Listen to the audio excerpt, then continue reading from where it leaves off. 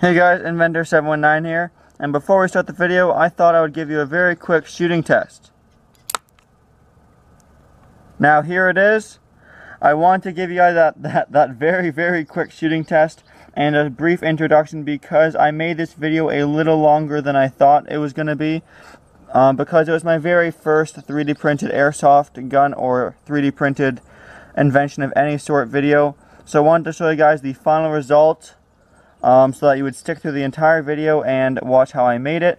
If you like this kind of video, please give it a thumbs up and subscribe to my channel for more 3D printed airsoft guns, other guns, and inventions in general, as I'm sure there will be lots more and they will probably get better as the video progresses.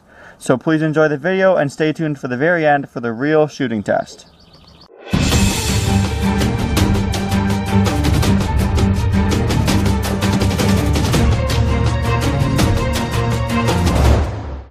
Hello everyone, Inventor719 here, and in today's video we are going to be making this airsoft gun you see on the screen. It is a very tiny airsoft gun, but hopefully it works quite well. So I designed it here by myself in SolidWorks. I could do a few more things to it, but I want to keep it relatively simple. Let me show you guys an angle that you can see pretty well. It's hard videotaping a screen on your computer, of course. There's a pretty good angle right there. So basically there's two components. The gray part is a solid body, one big component, and the red part is the trigger. As you can see, I can move the trigger in this program. So basically we have a handle and a barrel. The barrel is a 6mm inside diameter for airsoft BBs. And basically, pretty simple, all I did was make a trigger with a little notch in the top of it, so that when you pull the trigger, the notch goes down, letting the BB fire, and when it's up like this, the notch stops the BB. It's powered by a spring, just a standard issue spring from a pen, just to give you an idea of how small this gun is going to be. There's the power source, one of these springs, and the other spring, let me see if I can show you a bit of the design here. The other spring is used to keep the trigger in place. This hole right here, a spring is going to go in there. You can see it kind of hollows it out when I go over the hole right there. Spring is going to go in there, preventing the trigger from popping like this all the time. So there's the design of the gun. This is the little 3D printer I picked up.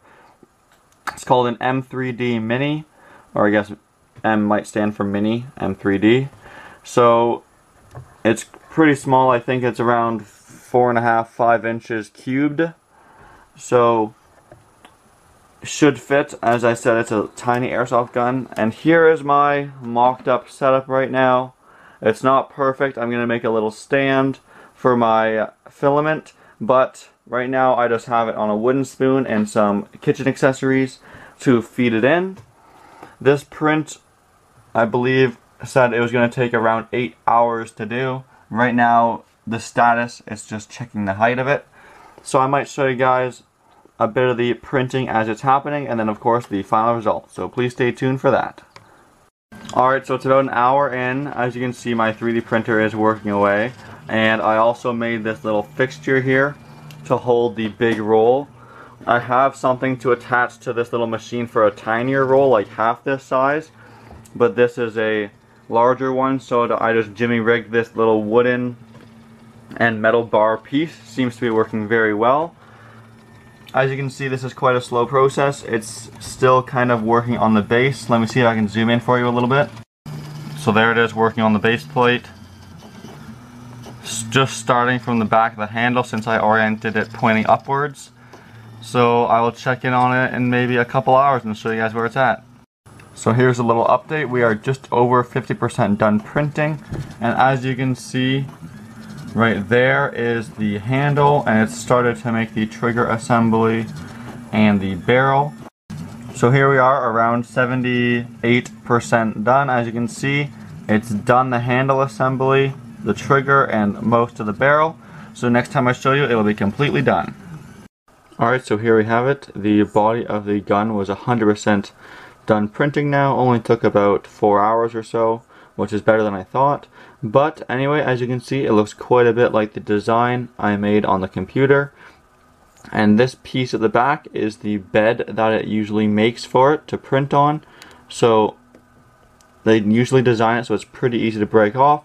So I'm going to go ahead and break that off along with some of the other unnecessary support material and go ahead and print the trigger as well. Alright, so here we have printed the 3D printed trigger. There it is, very similar to the AutoCAD drawing you guys saw of it earlier. Basically just got a spot for your finger, a pivot point, a bit of cutouts for clearance, and then the little nubbin, which is used to hold the BB in place. So now the very last step is to do assembly, and the only non-3D printed parts are 2 springs from a pencil, a little bolt that I found laying around, and a Airsoft BB 6mm diameter. Just a quick thing to show you guys. The BB fits perfectly inside the barrel, rolls in and out just fine. So I'm going to go ahead and do a quick assembly right now.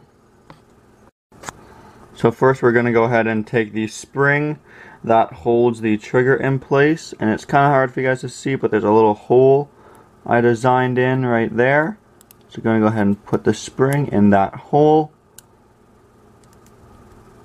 Might not have designed the depth deep enough, so let's go ahead and cut that down.